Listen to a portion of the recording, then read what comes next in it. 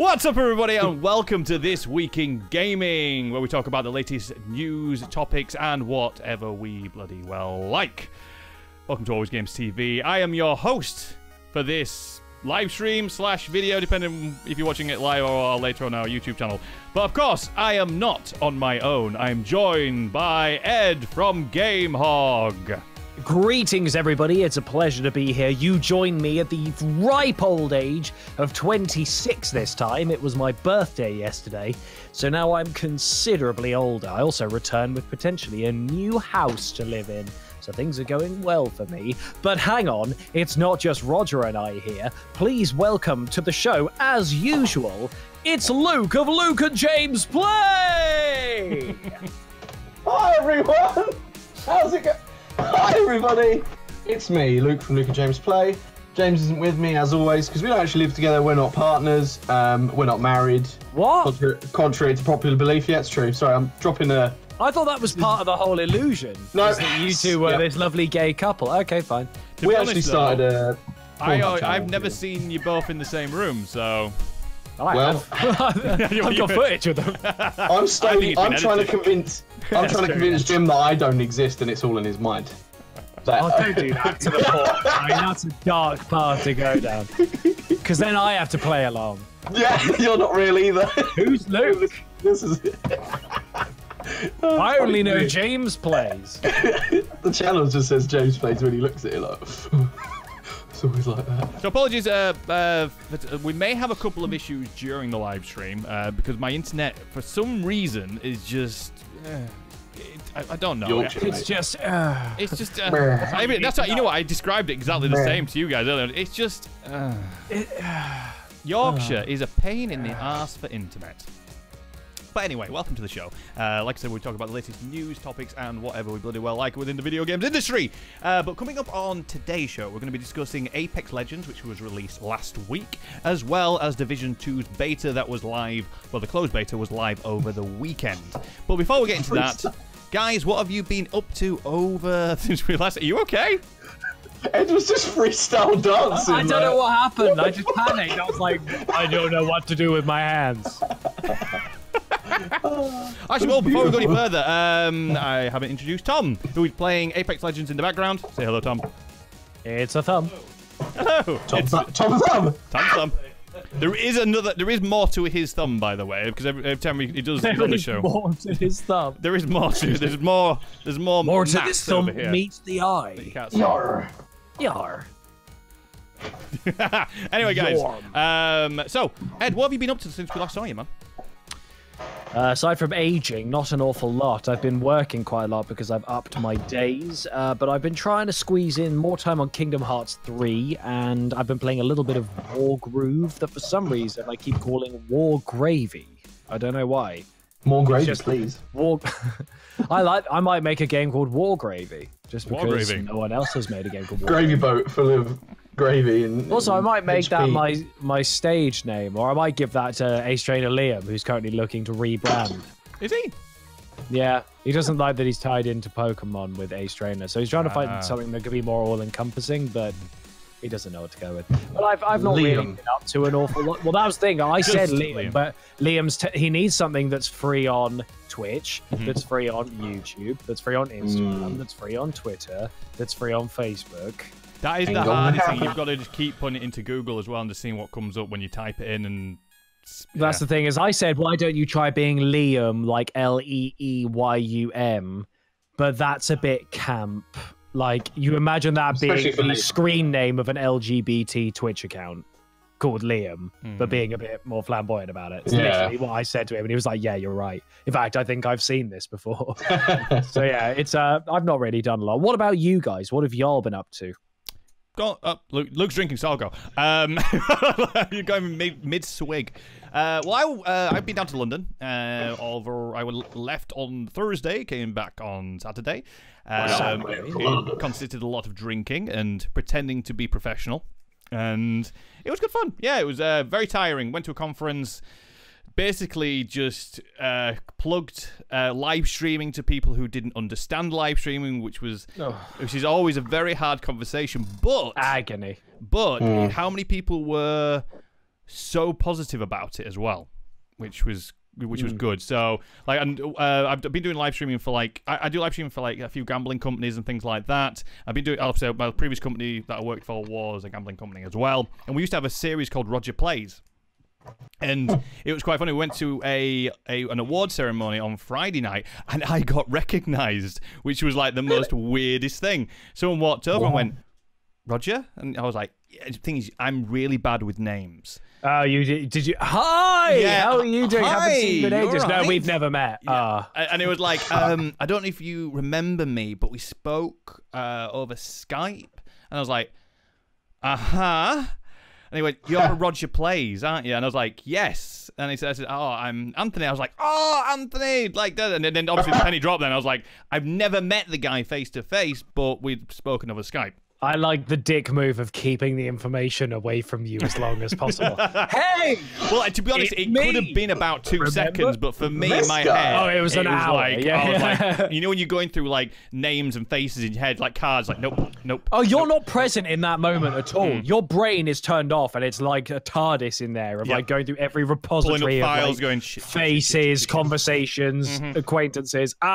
It's not in here. That's Comic-Con. Yeah. Oh, mate, every time. When someone, sometimes people forget that we don't know who they are. Because like we'll talk to them, and also their name isn't their name. So when you go, "What's your name?" They go, "Dave." No, what's your screen name? Oh, it's Death Phoenix 998. Oh, you're Death Phoenix 998. Well, I didn't recognize you because I've never seen your face. But they sometimes think that they've met us. Thanks for making this conversation slightly awkward, though. The worst one is when you've met someone, or you're meeting someone, you've arranged to have a meeting with somebody, and you go, "I have no clue out of all these hundreds of people who that person is, because I've never seen them." So you go on LinkedIn, and a picture of LinkedIn is of like a tree. Oh. And you're like... Not helping. Come on, man. It's not Facebook. It's a professional social platform. But no, so we've had a first comment on Facebook by Michael Freeman saying, "Yo, what's up, guys? Hello, welcome What's up, to Michael Facebook." Freeman? Hey, yo, Freemeister, what happened? We don't get many comments DJ on spin that shit. Facebook, so do you know Michael Freeman? No. I was thinking he may be a friend. Hang on, I'll just check back here. And Michael Freeman, Michael? No. You hear a hello. Sorry. So yes, no, it was really good fun. But yeah, it was really straight. It was like, "Oh, Roger for Roger Players." I was like, "Wow, that's quite cool." But I had a really good chat with him, and he, like, we'd sort of spoken previously before, like about a year ago, like for a couple of hours, trying to set up a live stream for a online bingo site, and. He was one, but he'd been out of the business for nearly 12 months and just come back into it working for somebody else. And it was so nice because it did blow smoke up my ass, but it was really nice to hear someone so encouraging and like who gets live streaming.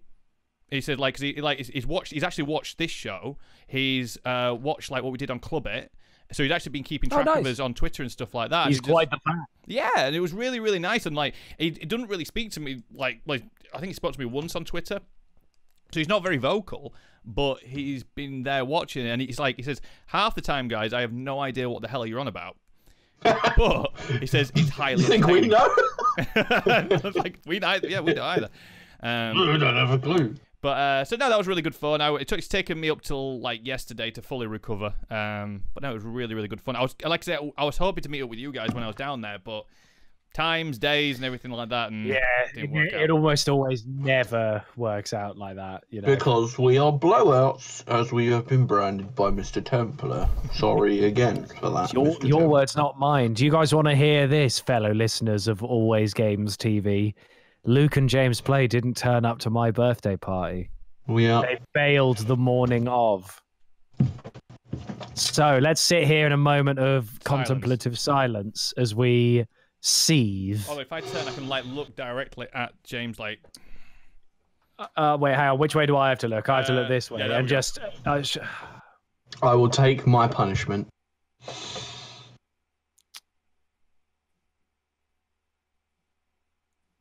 I can't. The weight I is think far too that heavy. that was really good. if you listen to the podcast version, no, it hasn't stopped. Yeah, sorry, ignore that. Yeah. That was just pure hatred being fired towards. across the internet. Like lashings of a whip. Luke, what have you been up to then since we last saw you on Monday? Just avoiding Ed for the whole weekend. Aside from that, mate. Honest, we really didn't do a lot. Like Saturday, obviously I had to work, and then did some stuff with the family, and then on Sunday, Jim and I joined forces because he needed a friend that day. So yeah, obviously we didn't go. He could have had several friends if he came over to my birthday party that I invited you guys to that you didn't come to that day. Shit. Yeah, but that day. But there's other days. I'm just saying that you didn't come to my birthday. Wait a minute. Ed, did we not go to your birthday? Oh, hang on, let me get some of these knives out. I might never let you live this down. I hope you don't. I hope you don't. I want to be punished for my entire life. Okay, Have you been? So what? You've been playing a little bit. So we haven't really done anything. Have you been playing a little bit of Apex Legends, though, haven't you? Oh yeah, I mean gaming. We've been gaming. Oh. Yeah, gaming. We managed to get a game. Managed to get a game in with Mr. Templar actually. Oh, yeah, I played a couple of rounds. I'm hoping to get some more time in. I still have it. Basically, my problem was, I guess we're getting into our opinions of Apex. First topic of the show is Apex Legends. Go, Ed, keep going. I keep calling it Apex Predators for some reason. But Apex Legends, it's a very fun battle royale game. For those of you who maybe don't know what battle royale is, the very famous Fortnite is very much one. It's basically a 100-person deathmatch, and it's last person standing. This game feels and looks very similar to Blackout mixed with some kind of...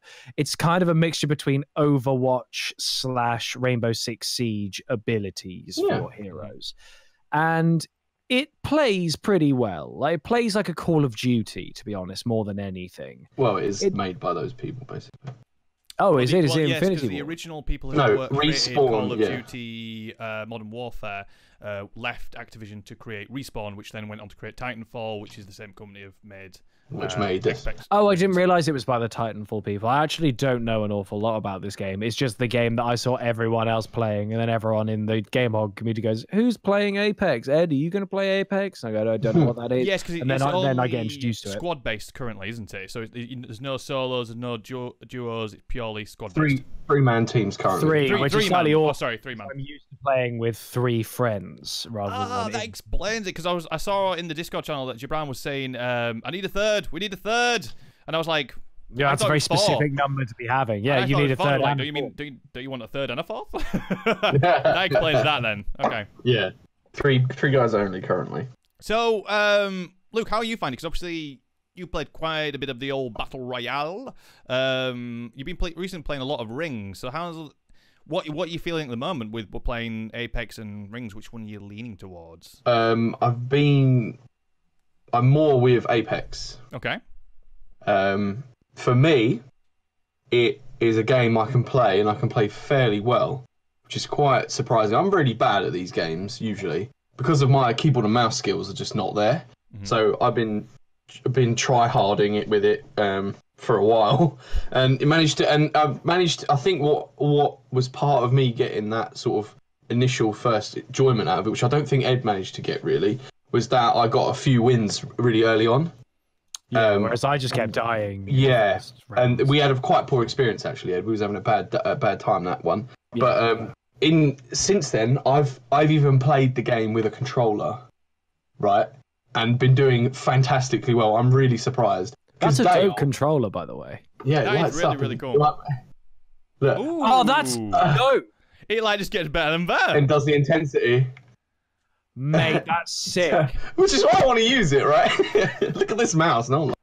That's the same one I've got that like has a small amount of lighting on it. Yeah, terrible, right? Yeah. So either way, I've been playing quite well with both. So I've been practicing my aim with the keyboard and mouse. But then, wow. What the fuck? Is that a telephone? That's my mouse. What do you need 12 side buttons for? When I'm editing, I don't touch a keyboard. Oh, so wow, I have nice. those all mapped. So, shortcuts, yeah. Yeah.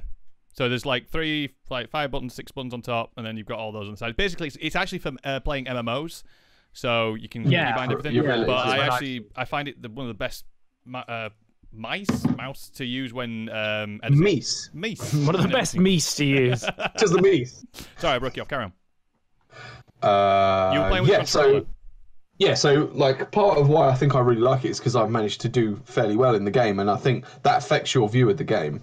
And the legends and stuff kind of give you your own little identity in the game. It makes you feel like that's your character, which is strange because obviously there's other people running around as it anyway. But it's also nice that you can't pick the same character like 3 times in your squad, yeah. So and also that's quite a fun little selection process, and then it gives priority to whoever's the third player is the drop master. I think it's random. Oh, okay.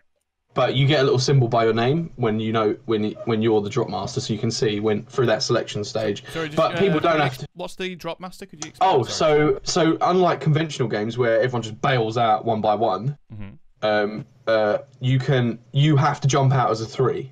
So one person is selected as jump master. They choose where they go. People can suggest because it's got a really good contextual ping system in the game. Contextual ping system. Yeah. So everyone. You're getting into the industry now, are you?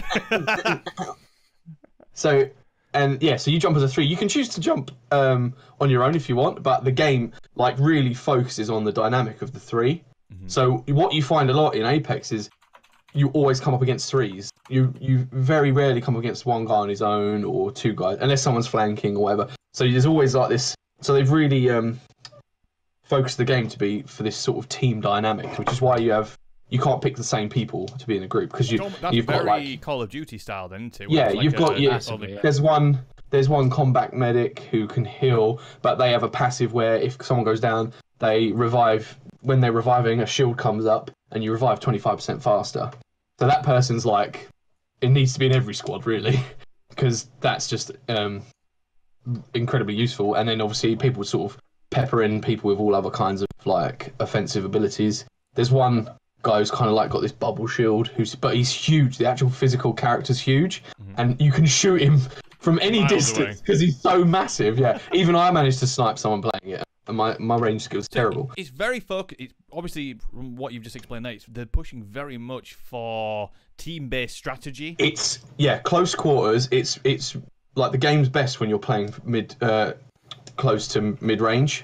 So like the movement's fluid. Like in all BR games, you can put your weapons away to run like a percentile faster. In this, you put your guns away, you're like fucking Spider-Man parkour. Yeah, you're like up walls and stuff. It's really mixed, like, and you can infinitely slide down hills. Really, I really am enjoying the game quite a lot.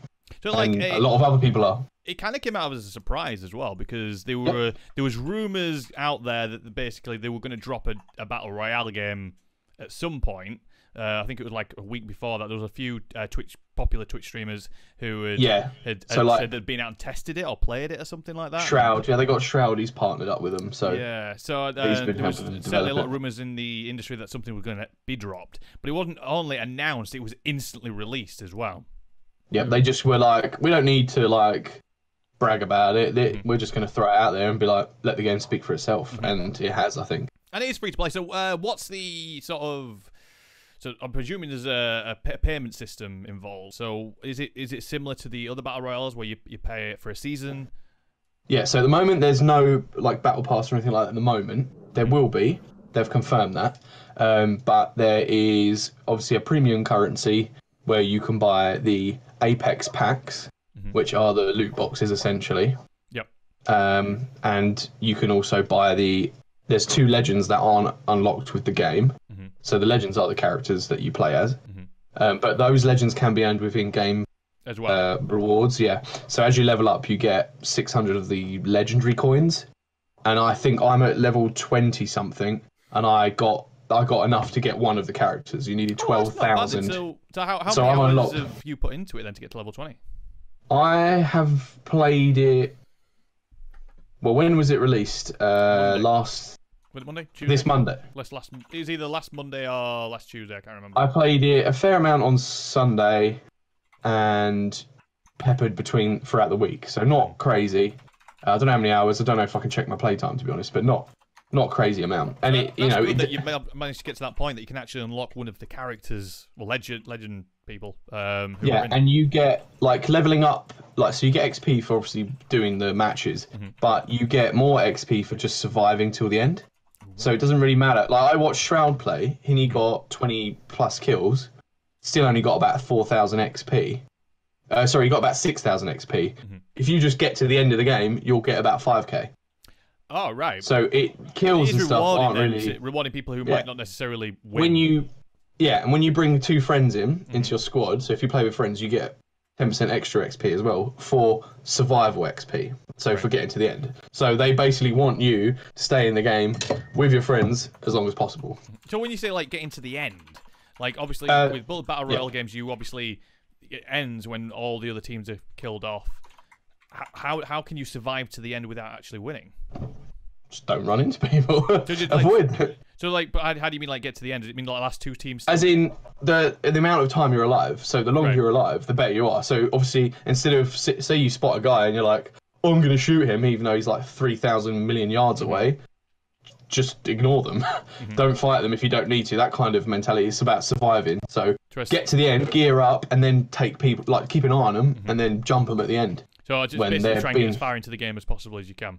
Gotcha. Yeah, that's the best strategy so far. Like it's confirmed by almost everyone. You just need to get to the end. You don't even need to kill anybody. Right. If your teammates kill some people. I have seen that Respawn are looking to doing an update which will actually include solos and dual play. I don't see why they wouldn't. The 3-player setup. Do you think they'll actually expand it so then there'll be larger teams other than 3?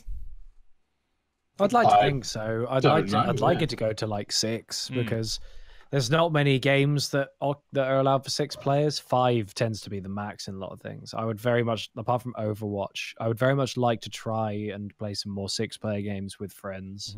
Yeah, they could do more of a focused sort of, like they could make it like a smaller area with like 6 teams and it'd be super intense. Yeah, you could have 5 teams of 6 or something. Make you respawn or something. So that's available over on PC, PlayStation 4, and Xbox One, and it is free to play as well, which has certainly helped it along the initial stages. So it'll be interesting. That's how Fortnite got so big. Yeah, and it'll be interesting to see how well it gets picked up going forward because it's done massively well, obviously within its first week. Let's see what happens as time goes on. I think it's certainly going to have to. Obviously, I'm sure they will. They'll have a roadmap of what updates they're going to be doing and things like that. Hopefully, we'll get James on as well for this week in Battle Royale, which I'm sure we'll be discussing it again a little bit more as well. And hopefully, I haven't actually played it yet. Tom's playing it next to me for the first time on the PlayStation 4, so this is like my initial first stage. I've just been so busy, I haven't been able to get on it. But I'm looking forward to having it. I like the art style of it. Like I said, it is very Call of Duty, but then when you look at some of the guns, when you Tom was looking at them choosing things like that, they did have like a little style which resembled a little bit like Borderlands, I thought. Like the colour schemes and things like that look quite cool. Yeah, the skins, some of the skins are really cool, and they do make it Borderlands. You get some like block colours, like just pink or whatever, and that makes it look quite cell-shaded. It seems to run really well. I'm like, obviously, this is on the PlayStation that you're seeing now, but it does look really, really good. How are you finding, Tom? Yeah, it's very smooth. Very smooth. You don't play a lot of Battle Royale games, though, do you? No. No.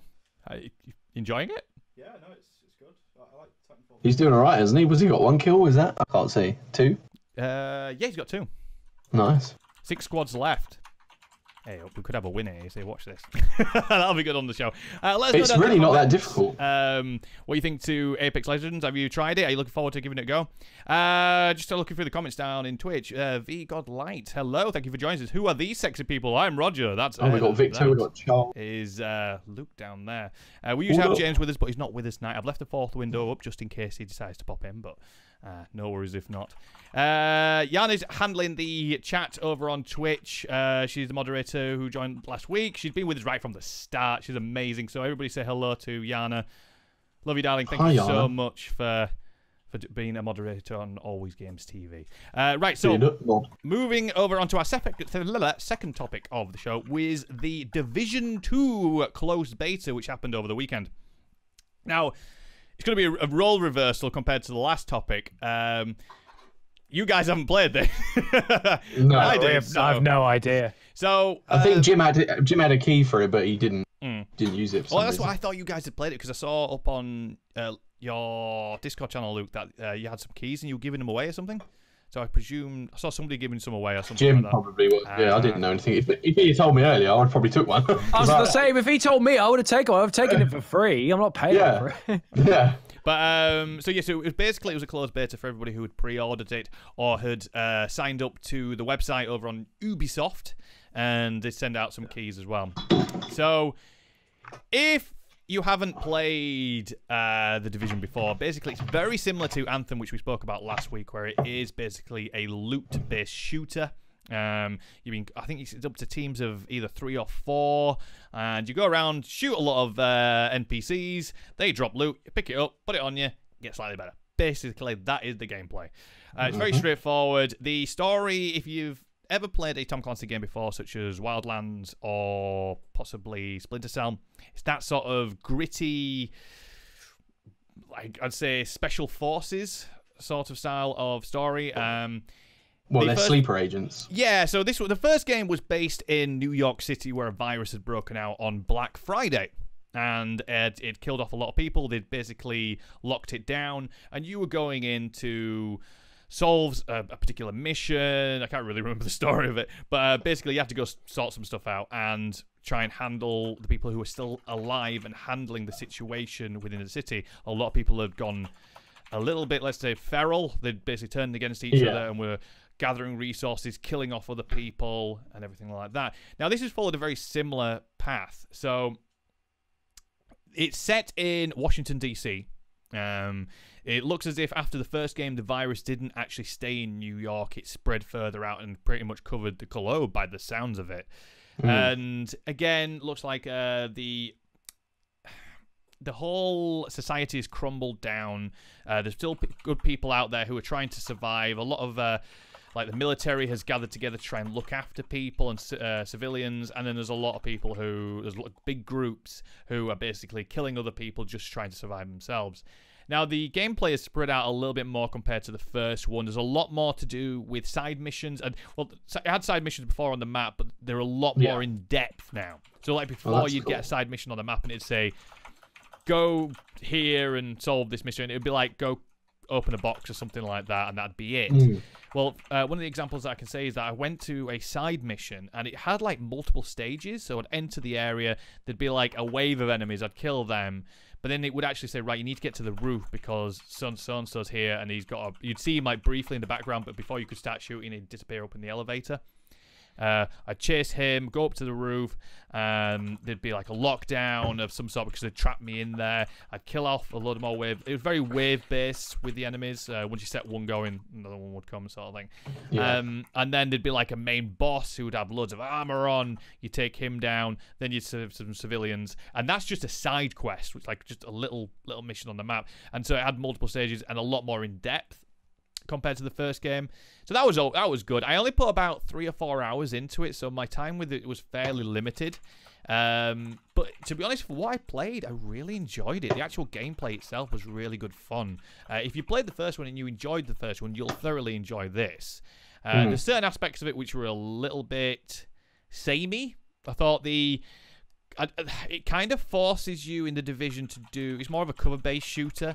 So if you start free walking it and just shooting away merrily, you're probably going to get taken down. You have to use the cover, which I think limits the gameplay a little bit. I think it's sort of if you're into getting really into the action and really just want to go for it, you're going to struggle, like just walking straight into a gunfight. You're going to have to sort of move up slowly.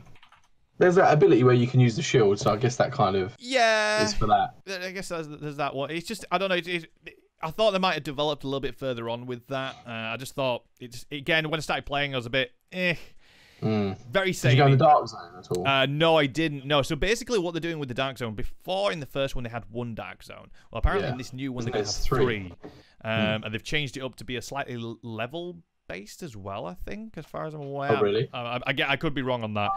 But they're changing it up, and apparently developers are focusing a lot more on end game content, because that was one of the problems with the first game, was that you'd play kind of like the main story and then there was like a massive drop off of a player base because they realized there wasn't a lot to do. And there were updates that went along. One of the best, there was good support at the end afterwards. Eventually they got around to release some decent expansions for it. Like the best one on the first game was the survival mode, which was when you look back, and I did a live stream of this actually a few months ago, and it's kind of like an early stage of battle royale, I guess the best way to put it. But one of the key components of that was the weather, because it was set. It was still winter time. It just Christmas has either just happened or was just happening when everything happened. So it was extremely cold, and you had to battle storms and snow blizzards and everything like that. There's none of that in this game. It's all very sunny, which I said to you, Luke, before we went live, which was quite weird, is the Christmas decorations are up.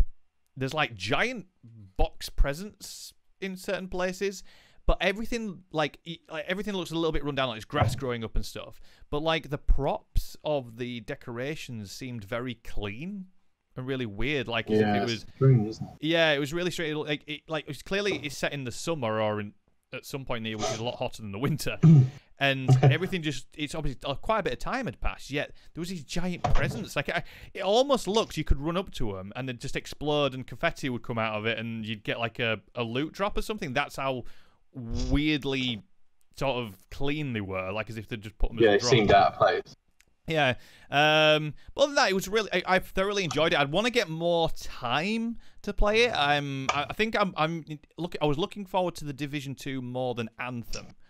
Oh, really? To be absolutely honest, yeah. Anthem, I thoroughly enjoyed the beta, but I was like, I kept saying to a few of my friends, well, I just want to see what Division 2 is like, because they're going to be very similar style of games, really. Let's say like loot-based shooting. Yeah.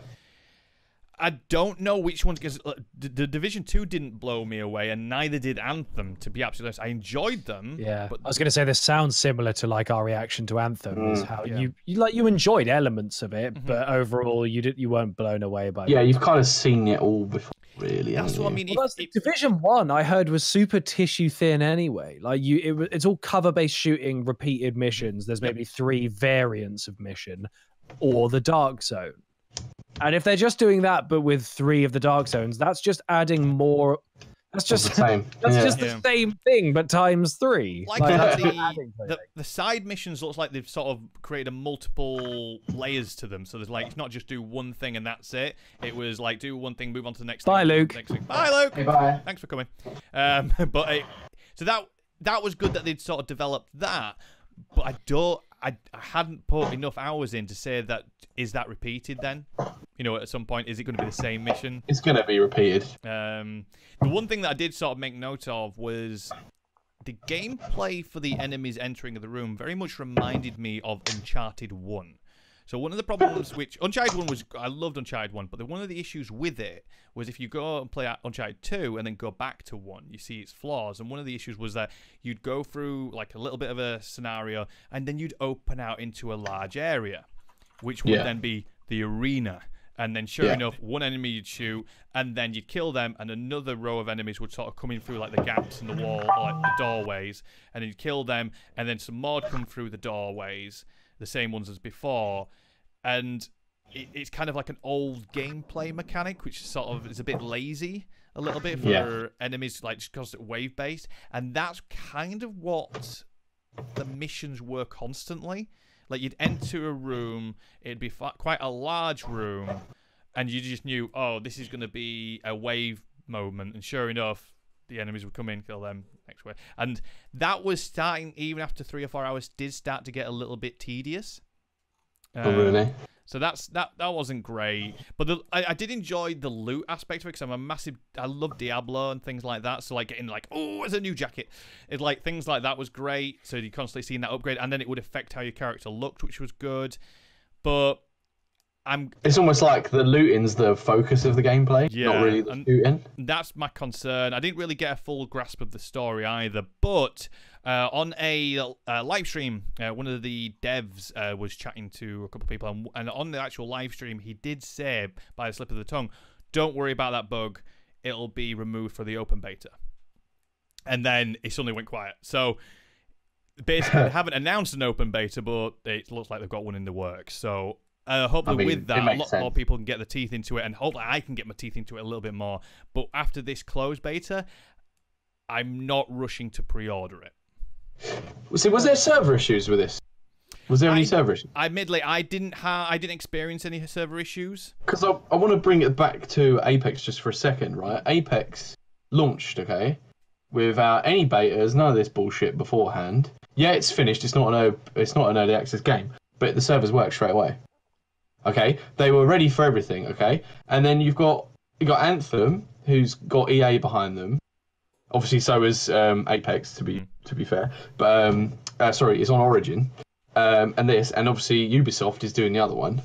And like all of these huge companies never seem to have their servers working. Tell you what, like even Destiny, Division 2, Bungie didn't have, and had Activision.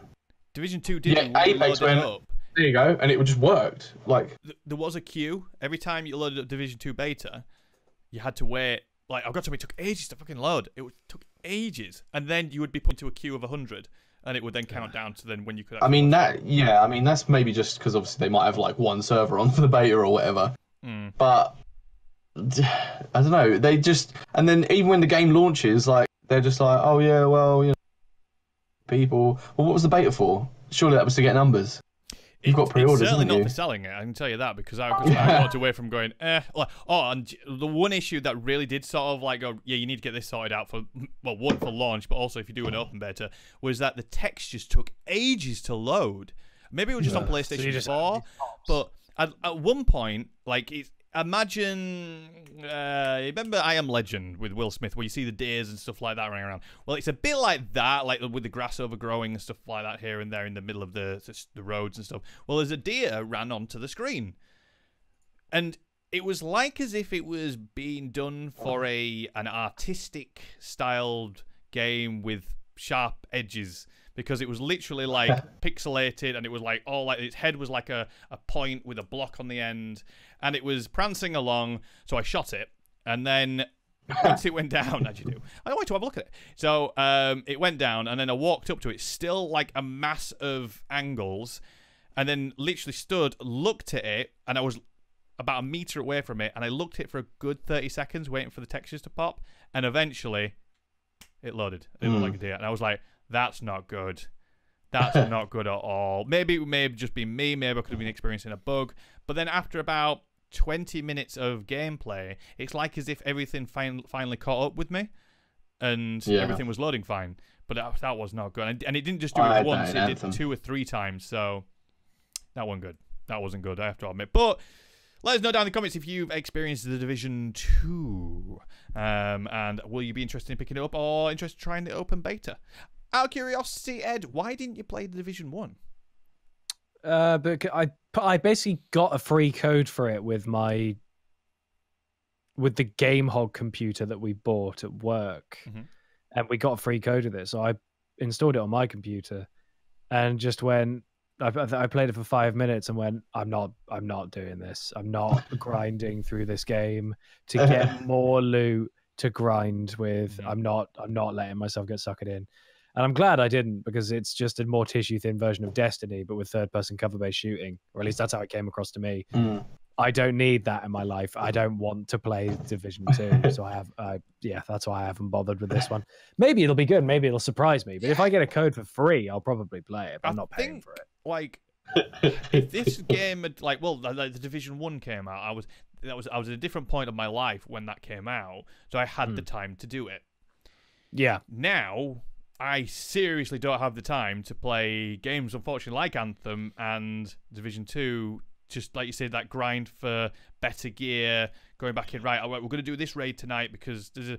But knowing there's no payoff, ultimately. Like, that's the problem with these games. Like Destiny as well. Like, I liked playing Destiny, especially with like Luke and James and stuff like that. That was really fun, us all playing together. But there's no point.